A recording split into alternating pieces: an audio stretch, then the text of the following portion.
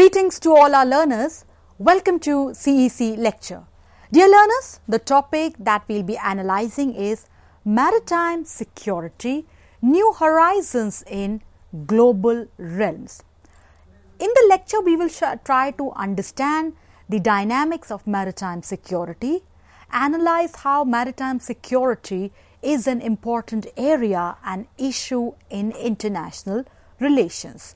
We shall try to focus on maritime security with reference to international security, how maritime security has an important stake for international trade, looking at dynamics of shipping and its related concerns like blue economy for global relations and national development of nations.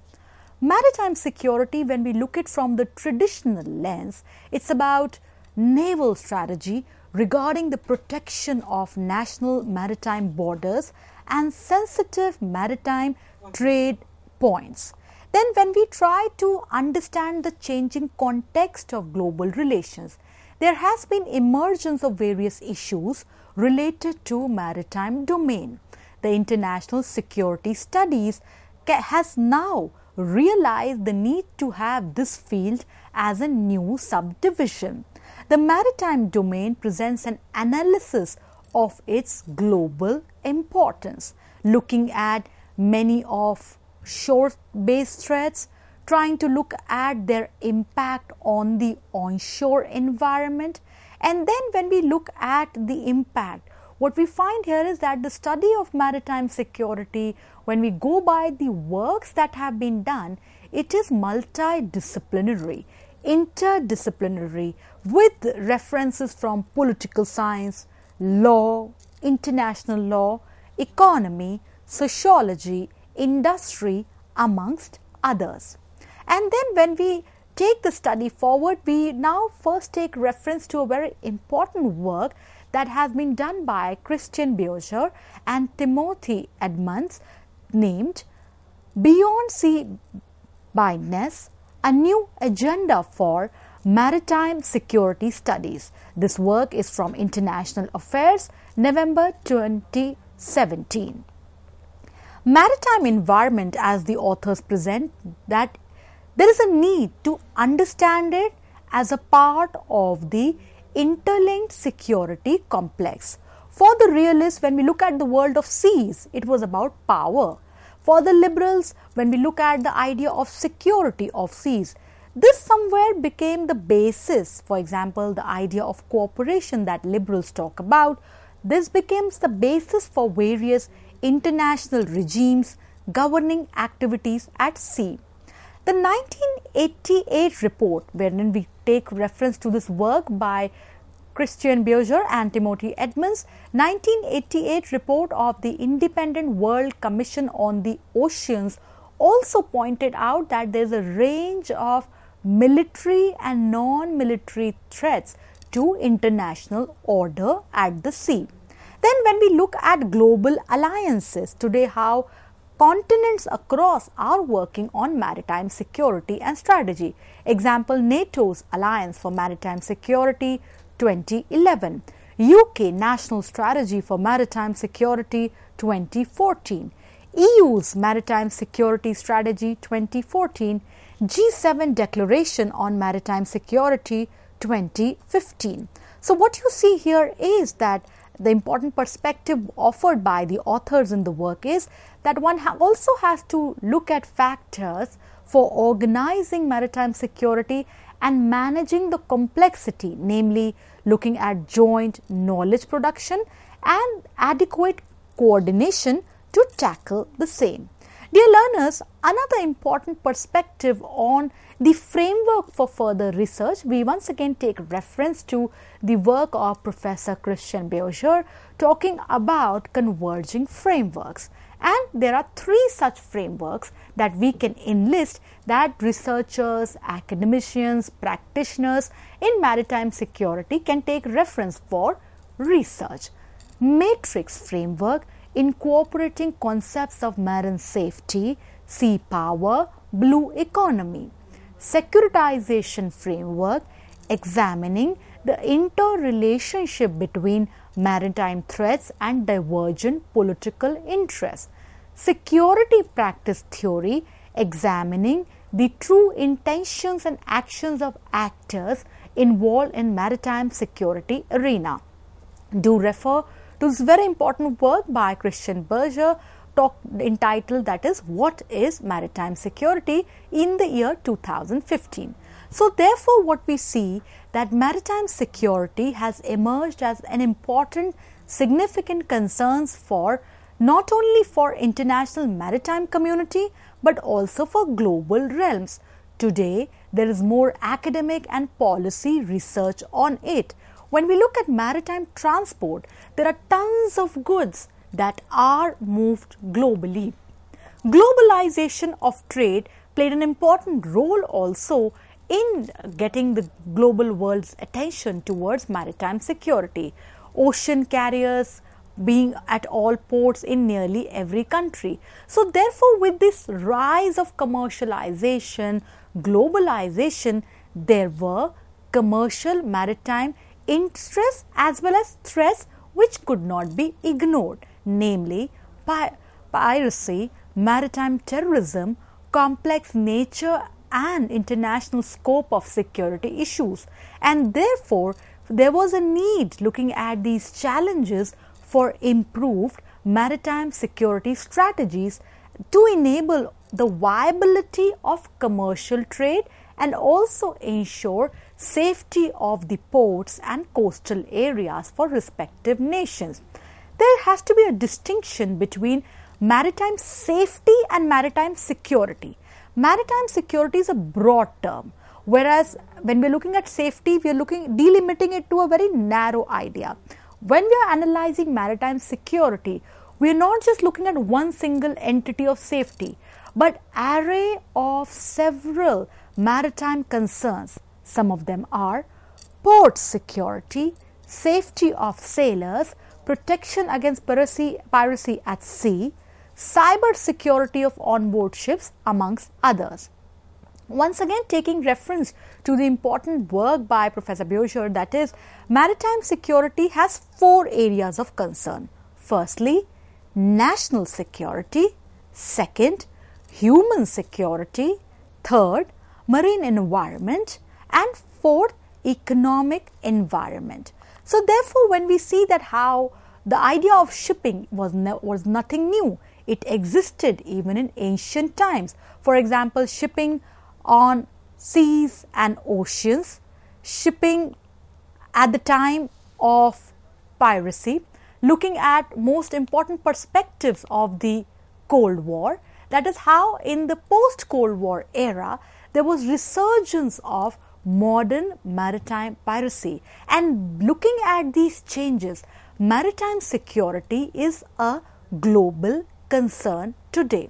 There are distinct levels of analysis in IR, and to elaborate further that how maritime security is important today, we take reference to this work by Alan Caffroni, Class, State and World System, the Transformation of International Maritime Relations, and this is from Review of International Political Economy 1995. That is, the author is trying to make us understand that how there are distinct levels of analysis in IR. For the realist and neo-realist, it's the state that is the most important actor in power relations. With evolution of international shipping, with dynamics changing, the global structures are no longer isolated, and within this are the opportunities and constraints also of the global international system. And therefore, we see that there is a transformation of international maritime relations as well. When we try to understand maritime security, it is also essential to have a look at the institutional support, institutional governance that is there with it. The International Maritime Organization is United Nations specialized agency with responsibility for the safety and security of shipping and prevention of marine and atmospheric pollutions by ship. IMO intends to support the work of United Nations Sustainable Development Goals. It is instrumental in getting global standard, and it is the authority to ensure that there are standards for safety, security, environmental performance of international shipping. It attempts to create a regulatory framework for the shipping industry that is fair and effective, universally accepted and implemented. It attempts to create a level playing field for all the stakeholders. So therefore, what we see that shipping, when it is an international industry, no doubt it is going to have ramifications for respective nation states also. Thereby there is a need for regulations and standards that are agreed, adopted and implemented on an international basis. The International Maritime Organization is the forum for it. International shipping projects today, when we look at it, accounts for nearly 80% of global trade to peoples and community. Shipping, as the argument goes, has been seen as cost-effective method of international cooperation. It facilitates commerce, prosperity amongst nations and people. So therefore, IMO measures in this regard covers all aspects of international shipping, ship design, construction, equipment amongst others. So herein also what we see here is that IMO's work is having a very important bearing for regulation of the industry. The IMO also works for 2030 Agenda of Sustainable Development and associated Sustainable Development Goals, because the SDGs need sustainable transport sector supporting world trade and facilitating global economy. So thereby IMO is playing a very important role for not only 2030 Agenda for Sustainable Development, but by looking at areas like energy efficiency, new technology and innovation, maritime education, training, maritime traffic management, maritime infrastructure, maritime security and its related concerns, therefore, definitely acquire an important stake in global relations then. Dear learners, when we are looking at maritime security, the freedom of the seas doctrine that was put in the 17th century, limiting the national jurisdiction over the oceans to a narrow sea belt surrounding to a nation's coastline. This idea of laws of the freedom of the sea was somewhere challenged because later complexity arose, and thereby this balancing of the sea and the global relations, namely when we look at the coastal fish stock, long distance fishing fleets, threats of pollution, waste from transport vessels, oil tankers amongst others.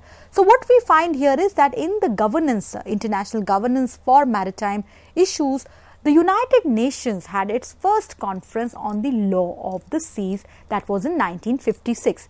This resulted in a 1958 convention. The final conference held in Jamaica in 1982 resulted in the 1982 Law of the Sea Convention. The Law of the Sea Convention came into force in 1994 upon receiving the necessary signatures of UN securities. The law of the sea is a body of customs, treaties, international governments by which governments maintain order, productivity, peaceful relations on the sea. The Law of the Sea Convention defines the rights and responsibilities of nations with respect to their use of their world's ocean, establishing guidelines for business, the environment and the management of marine natural resources. To add to that, there has been collaborative attempts also when we look at how United Nations Environment Program with its Regional Seas Program protects oceans and seas for promoting sustainable use of marine resources. UNEP also created the Global Program of Action for Protection of Marine Environment from Land-Based Activities. It's an intergovernmental mechanism, and one can read more about it at the reference link given here, un.org. So what you see here is that today when we are looking at maritime security, it has concerns not only just for the economic perspective, but also related to the environment perspective.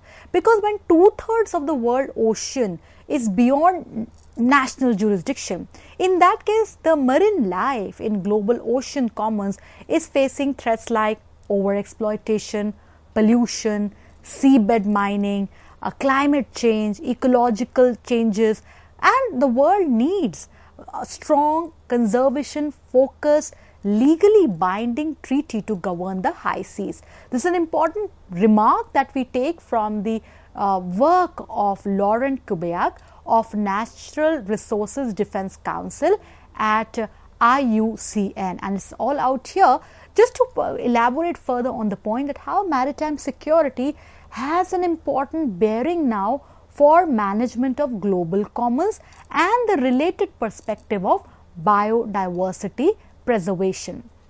Today, maritime security is an important aspect for nations to factor in their global realms also.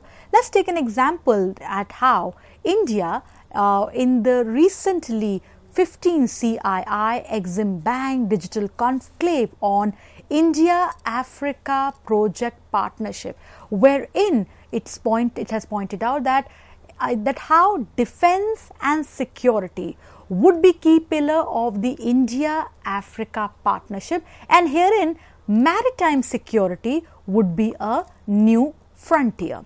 Another example that when we see that how India and Indonesia, which are Asia's largest democracy, major actors in the Asian century, Indonesia has world's fourth largest population and a highly strategic geolocation, while India has second largest population and it's one of the most developed regional navy in the Indian Ocean. So therefore, as we understand it, how maritime security has a important bearing for global relations, we take reference to the remarks made by Indian Prime Minister Shri Narendra Modi ji during Prime Minister Narendra Modi ji's 2018 visit to Indonesia. The relationship between the countries was elevated to comprehensive strategic partnership with shared vision of India-Indonesia maritime cooperation in the Indo-Pacific as a component. So this shows that how today maritime security has an important bearing on bilateral, multilateral as well as global relations. When we are discussing maritime security, the norms also play a very important role, and in the aspect of norms, the World Maritime Day focuses on the importance of shipping safety, maritime security, marine environment, emphasizing and updating on IMO's work, marks the contribution of international maritime industries towards the economy of the world, especially shipping. The World Maritime Day was observed for the first time on 17th March 1978. The day is observed to mark when IMO convention entered into force in the year 1958. The World Maritime Day is celebrated in many countries, Australia, Canada, UK, United States amongst others. And when we look at how over the years the theme of World Maritime Day presents an important message. World Maritime Day theme for 2019 was empowering women in the maritime community. The theme for 2020 World Maritime Day is sustainable shipping for a sustainable planet. So what we find here is that how today the industry has not only grown in size but also striking chord for issues like gender equality, sustainability in the ambit of global relations. An important association that has also a bearing on how solidarity for concerns of global relations as well as for maritime security has been factored in together. The Indian Ocean Rim Association is an intergovernmental organization that was established on 7th March 1997.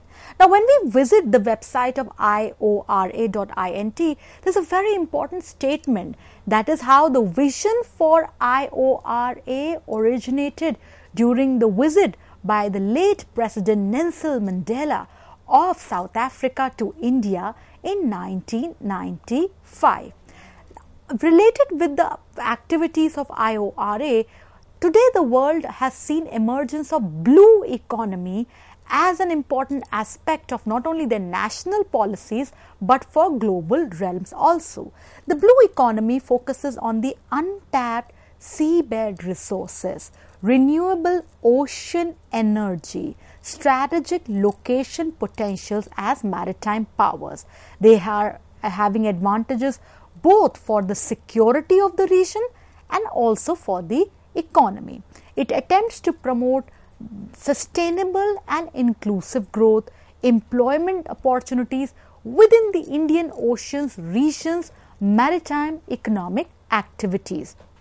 To know more about the blue economy, once again we take reference to the remarks at iora.int, that is to initiate appropriate programs in order to work out mechanisms for having sustainable harnessing of the ocean resources, research, development, stock assessment of marine resources, marine aquaculture, deep sea fishing, biotechnology, amongst others. So again, when we are seeing that maritime security today has acquired a definite say and stake in global relations, one can also look at the areas and challenges wherein nations have to work at their respective national policy level and also for with collective solidarity for development of new horizons and of security in the marine realms. Example, digitalization of shipping, need to cut greenhouse gas emissions, need to reduce marine waste, sulfur in ship oil, improving efficiency of shipping, and above all enhancing women participation in the maritime community. An important work that we take reference to, that is by Malcolm D. Evans and Sofia Galani, edited Maritime Security and the Law of the Sea, Help or Hindrance. This is from Edward Elgar Publishing 2020, and herein the authors point towards a challenge that when we look at United Nations Convention on the Law of the Sea, there are challenges to ocean security, increasing activities of the state, the non-state actors, new maritime security threats posed by non-state actors, piracy, illegal fishing. States have to reconsider their understanding of marine security because of modern challenges, robotics revolution, blue economy, amongst others. So therefore, dear learners, when we look at maritime security from a narrow perspective, it has really come forward in a big way. Today, nations have to work out mechanisms to factor in maritime security as a pillar, strong pillar to base their diplomacy. Maritime security is related to avenues of economic progress and economic development for respective nation states, and thereby there are new horizons also, right from robotics, digitization of ships, blue economy, which have a twin link both with security, namely from the international security point of view, and the economic progress both at national and global realms for respective nation states. So dear learners, we hope that the lecture on maritime security and rising realms in global areas, rising concerns in global areas related to maritime security, how they need to be understood, how the challenges have to be translated into solutions to factor in better gains from the national and global actions. Thank you for being with us for the lecture on maritime security and new realms in global arena. Thank you.